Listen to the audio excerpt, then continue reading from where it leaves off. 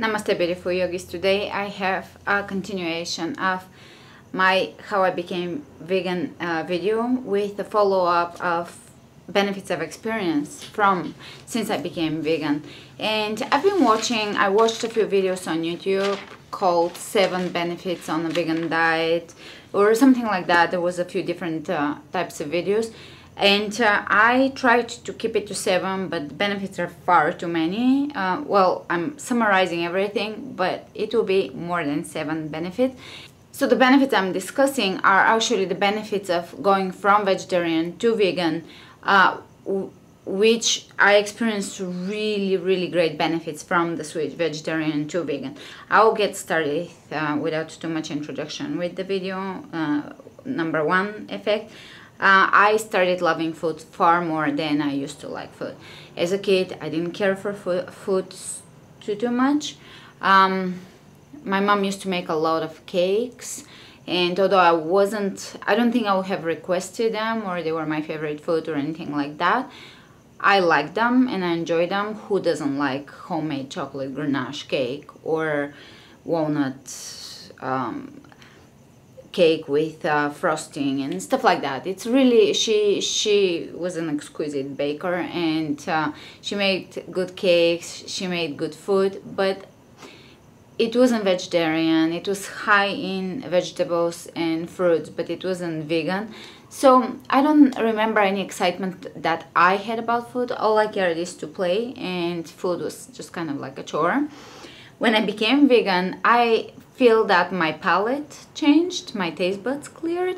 I experienced so much more taste and flavor in food that I actually started enjoying food way more. I really can find such immense joy or pleasure or taste in something that some people may find to be boring. For example, if we compare the finest French desserts with a fresh fig from a tree, it will take me 0 seconds to decide which one I'm gonna go for. Fig, to me, it's the top of the line, most beautiful food ever. So I experienced basically my taste buds changed, and I started appreciating food way more. My palate opened up, and I think I experienced more pleasure from food than most people around me, because I literally go crazy about certain fruits and vegetables. Also, another benefit is my diet is very easy, it's very effortless, and it takes no planning. All I do is I make sure that there is plenty of fresh fruit and vegetables in my fridge, and whenever I get hungry, without planning or anything, I can open the fridge and either grab some fresh fruit, or I can make a smoothie with something frozen, or I can quickly whip up a dip, creamy, beautiful dip, and dip raw vegetables or frozen steamed vegetables in the dip, and it's just amazing. I've become a good master in creating dips. They're easy, nutritious, delicious. I share a lot of them on my website, so jump over to my website if you're curious to see how I eat. But dips are, you know, the way to save a vegan diet or to make it easy and nutritious, and you can basically decide what you want to eat last minute. It takes very little planning. So I love that. Easy. Benefit number 2. Strong immunity and no colds. I wrote them down so that I don't forget anything, because knowing me, I will probably forget half the stuff. Going on a rant about something else. So strong immunity. Even when I went vegetarian, I experienced great benefits, but when I went vegan, no colds, no flu, no respiratory infections. Even when they're like floating around me, it's just I don't tend to catch them. It's obviously possible. Anything is possible, but it seems that it is greatly reducing the number of flus that I go through. So that's a great benefit, just kind of feeling that strong immunity and not worrying about it when you're around a lot of people. Number 3, strong energy to work out. Definitely a vegan diet has given me a very strong desire to work out. to move my body, to basically be active, to be athletic, to enjoy physical activity. There is just a desire bubbling out. So I don't think my desire to work out was that big on a vegetarian diet. I wasn't involved in any sports. Then when I became vegan, definitely I became much more athletic. I'm sure some of it is mental. A lot of our athletic power is mental. That's a train, you can hear it. I will add to this point fast recovery. Basically, I don't get sore muscles anymore. Maybe once a year if I do something real crazy and I don't eat immediately after, I would get sore muscles, but it's so rare, and the recovery after that, after I started eating my raw meals, is just very quick. So fast recovery and very strong energy.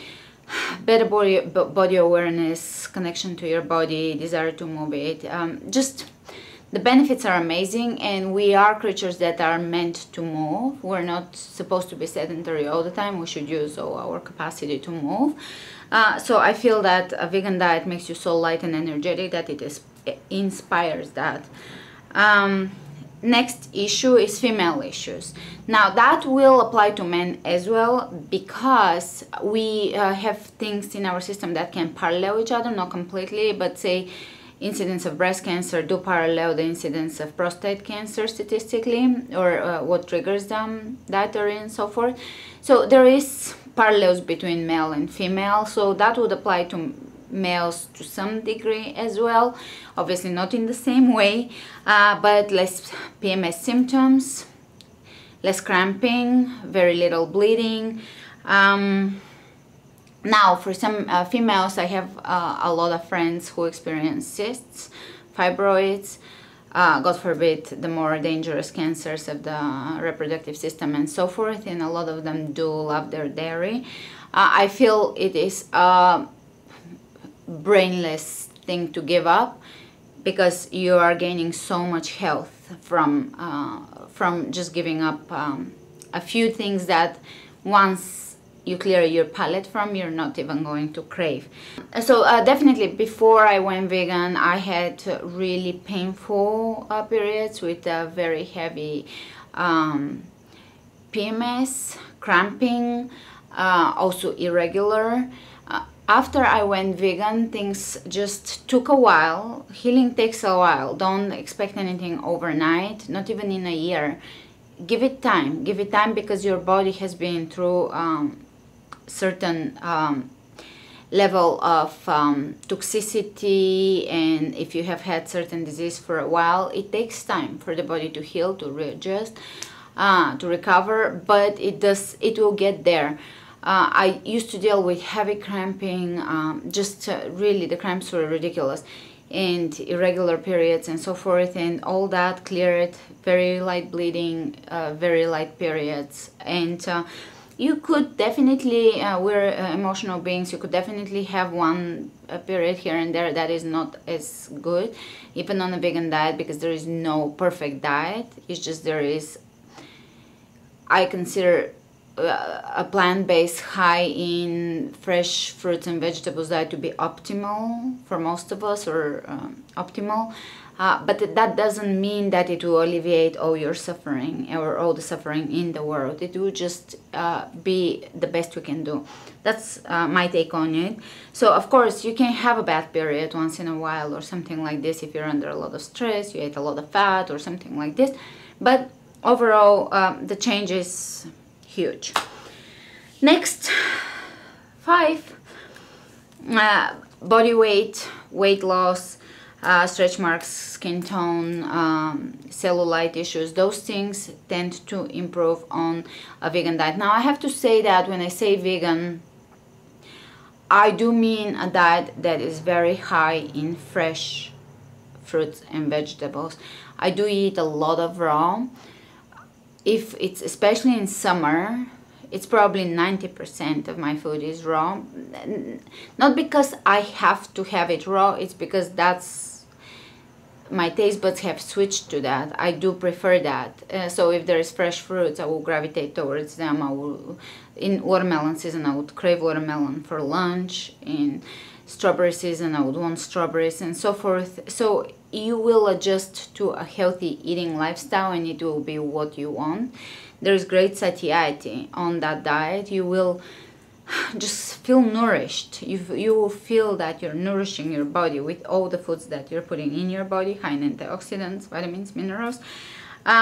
So it's much easier to control your body weight on a vegan diet, because the diet is high in nutrients, but it's also high in water. So it's not as calorically dense as, say, fried or animal products. So you are going to feed your body with real nutrition, and just the satiety is quite a bit different. I do find it that eating and possibly a lot of the citruses, oranges and so forth, they will give your skin a better tone. So basically, if you lose a lot of weight and so forth, you are going to experience less saggy skin, or your skin will start getting there, toning up and so forth, because you are nourishing your skin. The food is definitely nourishing your skin.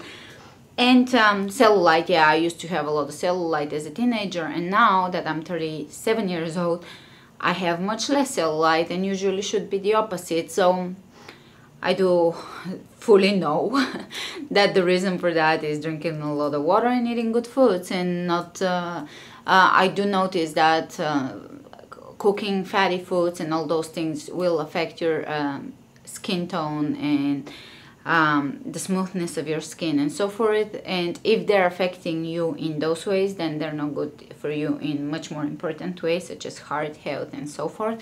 So I think that us gauging our body, how it looks, it's not just a vanity thing at all, but it is a way for us to gauge our health.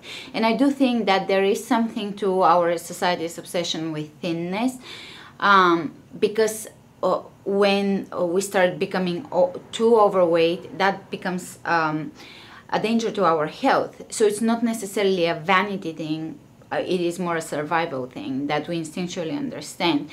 And for me personally, I know that if I gain too much weight, which of course can happen on any diet, my joints don't feel very good. I start getting more inflammation. I feel that it affects my hips, my spine. Definitely my digestion doesn't feel right. My absorption doesn't feel right. I just feel overall sluggish. It affects my mood, or just kind of lightness.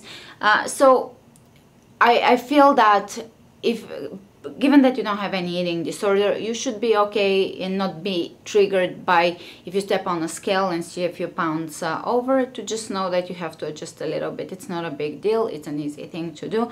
It shouldn't be that big scary thing that triggers you into some big thing. Now, if you're recovering from anorexia, and I know a lot of girls are, unfortunately, in our society, then things are completely different for you, because you have to adjust from being into one extreme, maybe going a little bit into the opposite way, where you accept your body at any weight and you accept any food as okay, so that you can eventually come to the middle, where a little bit of putting effort and taking care of your body is okay, without it being obsessive or compulsive. All right, I think that's a good benefit. The next one, bloating and digestion, that's a big one as well. I think all the ones that I wrote down are big ones. Bloating and digestion, when I switched, no vegetarian but vegan, and not any vegan, but high raw and water content foods, lower fat, that's when my digestion became really good and no bloating. So it can be that. Good flat tummy always makes you kind of feel good. When we're bloated, we kind of feel yucky. I know that it's not just a look thing. It's a feel thing. It's a vitality thing. Digestion is the foundation of our health. We need good digestion, and some detox and fasting and so forth when you're healing is absolutely necessary in order to get your digestion to where it should be. most people do have problems with digestion because we have been eating really crappy foods for a really long time. We have been born, and some of us have been unfortunately put on soy formula or some crappy baby formula. So there is a lot of healing that a lot of us need to do. Detox, healing, and healing the gut. And establishing new bacterial flora, because the bacterial flora of a vegan is a completely different bacterial gut flora than the bacterial flora of someone that eats animal products. So for that switch to happen, it takes a while. Give it time, you will love the effects. Next 7 is hormonal health. Hormonal health, kind of similar to the female issues, but not necessarily exactly the same, because that can be adrenals, cortisol, thyroid issues, which is huge nowadays because there's so much radiation and stress and lack of communication. I did have amazing, profound healing. If you haven't seen my healing story, it's on my channel, go watch it. So that you kind of understand what I'm talking about here. But I had toxic mold exposure, nearly died from it, and I used just a simple vegan diet, as simple as possible, in order to heal, and the effects were amazing. I want to say miraculous, but I'll just say amazing, because my hormones went from completely messed up, beyond messed up, where my naturopath looked me in the eye and said, if you don't get on hormonal therapy, you will die. And I was so outraged, and that was the end of our exchange, because I figured I'm gonna find another way. I'm not going to go on hormonal therapy. I believe in the power that is in our body to heal. Our body is so wise, and there is such profound capacity in us to heal. And if we ourselves don't take the responsibility to heal in our own hands, and we keep relying on doctors and healers, we are always going to just kind of have an okay state of health. You have to own your health. You're the one that's going to live in your body. No one else will live in your body. If they make a mistake with your body, you are going to live with that body. Take responsibility, and that's when you're gonna get on a real healing path. So estrogen, progesterone, all those things can level off. Just staying on a good diet, allowing your body to heal. Your body knows how to do its work, how to detox, how to heal. Detox is always needed. Next one, let's count it right. 8. 8 is joint health. That's a biggie too. Of course, it's a biggie because I am extremely athletic. And by the way, if you think yoga is for sissies, try my yoga, try interval yoga, and then we'll talk again, because I teach one of the more or most athletic styles of yoga, and I do know that yoga is a big part of healing our joints healthy, and also interval training, the way I incorporate it into my yoga. It is a big part of healing the joints and maintaining them strong for the long haul. But diet is so important, because you need to be on an anti-inflammatory diet that is also very nutritious and supporting your joints and allowing them to be well lubricated, the surrounding tissue and muscles to be well formed and functioning. Also, when you are detoxed, your spine will be better realigned, so then you're gonna have less issues with pelvic and hip misalignment. From there, all the joints will function better. But I know this may come as a shocker to some people, but it's quite obvious that when the digestion is not right, the internal organs are not right, they can throw the spine off balance, and that can throw the pelvis off of balance, hips off of balance. That's why when people fast, they can actually realign sometimes their spine, or I should say a lot, often, and that can realign hips and everything else. Joints can heal and so forth. So joint health, can't go wrong with that one. Now I think those are most of the benefits. The other one I will just kind of go over, because here I need to mention that when I'm coming to you with this video about the benefits I have experienced, I wanted, it was my goal to come from experience, not from books. Oftentimes I do turn someone on to veganism, a friend, and then they start preaching to me what they've read, and they become very a good professor in veganism. But I want to tell you, you know what, just be patient. Give it time. The longer you do this diet, the more confident you will feel in it, and the more benefits you will experience, the stronger your belief in it will be in it, because you're not going to rely on someone else's knowledge about the diet or what you read or what you believe in, but it is going to be something you embody, something that you truly deeply understand. Now, so coming from experience, to me it's extremely important, because oftentimes people, when they first come to veganism, they become, the first stage is extremely angry, which is okay, because you become aware of the unfairness in the world. That is okay. Yes, we live in an unfair world, but at the same time, the deeper you go, the more you understand things, and you will not be angry about things, because if you want to be motivated and productive and doing stuff in society that are benefiting the whole, you have to get past the anger part. Anger is a good propellant. It will propel you forward. It is a good spark. Gives you fire, but you have to get to a better place, you yourself. So preachy and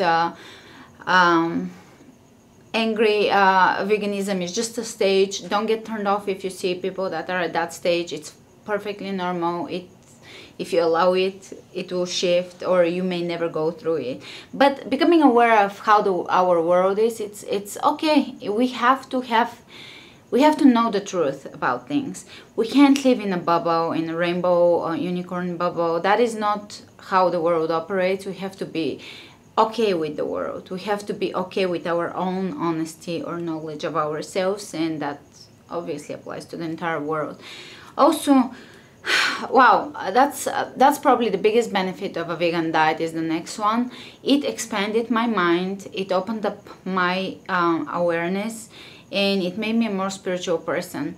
Now, there's no way of knowing that contributed to my spirituality. I always thought that becoming vegetarian and vegan really shifted how I was as a person.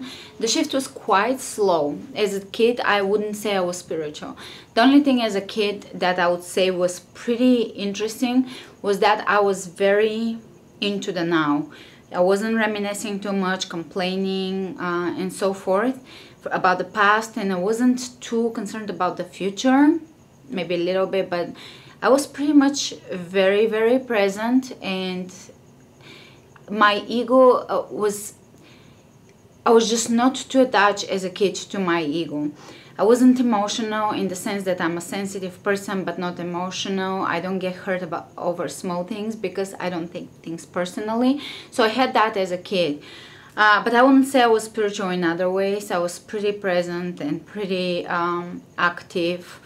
I was just a very active, get it done type of kid. I wasn't anything flowery and very spiritual or anything like that, or connected to any divine knowledge or anything like this. So I was extremely smart as a teenager, and my academic mind was very, very strong, and I feel that when I shifted to a vegan diet, it took a long time. It's not a 1-year shift, it's not even a 3-year shift, but I feel that my intuition opened up. Something opened up that is almost a more interesting aspect of intelligence, and I'm finding a way to balance them as best as I can nowadays. I'm still finding my way through this and balancing intelligence with intuition, but I do feel that it affected me to where I started understanding society, the world, and us as one, feeling that connectivity and that feeling of oneness that we all have. We share this planet, we're all one. If there is suffering on this planet, none of us is disconnected from that suffering. And the same goes for joys. None of us is just a cell disconnected from the whole. We are all part of the whole and we all contribute to it. So also on that note, it doesn't matter what you do. Some people think, well, nothing matters if I make a small change. What does it matter? It doesn't change the world. No, you are here to change the world.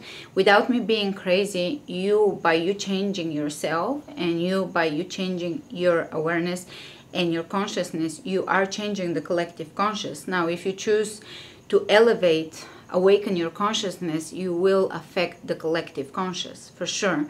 And by your actions, you're affecting everything, even on a physical level, because if you think about it, by becoming vegan, you're saving directly the lives of, I haven't looked at statistics, but probably 200 animals or 100 animals a year. It depends on the size of the animal, maybe 50 to 100 animals a year. Those are animals you are directly affecting that are not going to suffer because of a choice you're making. So everything you do matters. Now, I want to say that I'm not coming from a place of superiority and yes, you have to go vegan. I know from bitter and long experience that you have to be ready to become vegan. There is just people that are not ready, not there. It's not gonna happen, and you don't need to feel guilty about it. You have to let it go. If it's not something you feel, it's not something that when you learn about it, the way for me when I realized it, it was an overnight shift. There is nothing in the world, in this world, that can make me shift back. To me, the realization of not contributing to someone suffering or dying, or even me, if you will, selfishly ingesting their fearful body or fear-infused body, because at the moment of death there is so much fear rushing through their body and people ingest that. So that's the selfish aspect of us protecting ourselves. But basically, if you realize that, and that can propel you to change overnight. But if you're not there yet, you have to give it time, or you have to let it go, because I know that you can't force things. You have to feel that thing. It's just that we all are at a different place of our path, awareness. So there is no right and wrong, as long as you feel your path strongly and you are moving forward. It's all good. Now another aspect of it is and I'm very grateful for that aspect. I'm very joyous around my food. One of the perks of my week is going to farmer's market and looking at what I purchased. It just kind of makes me, I feel like a little kid after a farmer's market or at a farmer's market. I'm just overly happy and perky about just simple things such as Honeycrisp apples are now in season, and kabocha squashes, and I bought a lot of stuff today. Grapes, muscat grapes, which I didn't even know America produces, but they were at my farmer's market. I bought a lot of passion fruit and watermelon, and I've been crazy about it. It's my crazy craving now. Watermelon. I'm pregnant and my craving is watermelon with passion fruit. I have to have it. That is another aspect of it. It just, a lot of people, once they realize what it takes to have a plate of meat on their table, they still continue forward with eating it, but there is like a little bit of guilt always associated with what they're doing, or a little bit of fear. Oh, well, maybe it's not that good for me, but oh well, I don't know, my will is weak. So I have a very positive connection with food, and I think that's one of the best perks you can get from a diet. It's just something that it's very positive in your life, and something that, you know, it's saving water. It's really saving a lot of water because animals take a lot of water in order to be raised. It's also great for the planet. It's contributing to your health. Now the prediction is that 2 in 3 people will get cancer in their lifetime. It used to be that 1 in 3 people may get cancer in their lifetime. Now they came up with a new statistics that 2 in 3 people, or new projection, 2 in 3 people will get cancer in their lifetime. So I think everybody wants to be healthy. Sometimes the self-sabotaging mechanism in people may be strong, and maybe they push themselves towards suffering, but everybody wants health for themselves. So pushing yourself towards a plant-based diet, which is proven to be amazing, and also not just for you but all around, it's amazing. Also, another benefit is that once you adopt a plant-based diet, you no longer live for yourself. That's not to say that you were living for yourself before that, but at least as a dietary thing, you start doing things for others. You're not necessarily making a choice for yourself, but you're making a choice for something bigger than you. And that is the best way to achieve happiness, is when you stop living for yourself. I've been meaning to write on happiness, contemplations on happiness. I've been meaning to write that on my website for a couple of years now, but ultimately it comes down that we do need to live for something big, for a bigger cause, in order to be happy. We need to be inspired, to be striving forward, and to live not just for ourselves. If we live for ourselves, no matter how successful we become, it's just there's going to be an element of emptiness to it.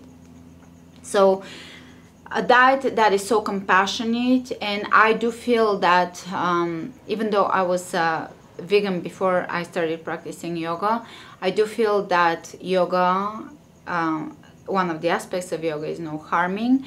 So that is off your mat. What you do off of your mat is one of the practices is ahimsa, non-harming. So I do feel that that is a very important element of yoga, us adopting a compassionate lifestyle where we are not just living for ourselves, but we are contributing to others, or we are compassionate to others. Also, I think compassion develops through a plant-based diet. I do feel more compassionate nowadays than I was as a young kid. I can be sure that those two are related, but to me it looks like I did develop compassion. Another amazing benefit is the willpower side of it. Basically, if you know that you can shift in a way that your beliefs are guiding you, or your higher truth is guiding you, and you have the willpower to do that without any questions, and if you know that you have the willpower to shift forward and to change something that you truly strongly believe in without feeling weakness or weakness of willpower, that will give you so much more confidence in who you are as a person, because it will propel you forward in other directions outside of that. You will just have more faith in you and more belief in you as a human being, because knowing that you have the capacity and the power to just shift, and the strength to shift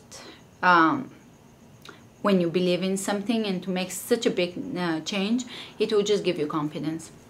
It will give you confidence as a human being. I think I have a group called Beautiful Yogis, and I always start every class with Namaste Beautiful Yogi. So I say that word beauty so much, but to me beauty is literally intelligence, confidence, strength, inner strength. I've never ever had the connection to beauty as something super external. I do believe we have to take care of ourselves, but I do believe that we have to be strong in something deeper than the external, because there is plenty of very beautiful people, models that don't have the charisma that a person that we perceive as beautiful has. Meaning, beauty is not necessarily features, and it's not necessarily perfection. I think beauty is fire, and beauty is inspiration from the inside, which translates into charisma, into personal charisma. And when we're on a mission, when we have something to share, we have that fire. I'm absolutely 100% sure that everybody knows what I'm talking about, just because we innately as human beings, we understand beauty. It is something that radiates from the soul or from the person. Someone said they don't believe in the soul, so it radiates from within, let's say that. I think these are pretty cool benefits. It does it is great to have mind expansion through diet. I think you can't top that. So those are great benefits from a vegan diet. I started with the more physical and went into a little more spiritual benefits, but I think the spiritual are the really cool benefits of a vegan diet.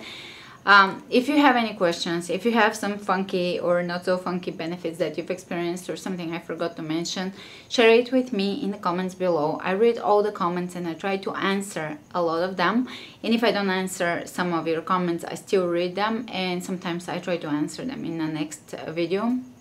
But thanks for joining me today. I hope you enjoyed this video. Give me a thumbs up if you enjoyed it, and if you like this type of content, either give me a thumbs up or let me know in the comments below, and I'll see you with some more videos. Namaste.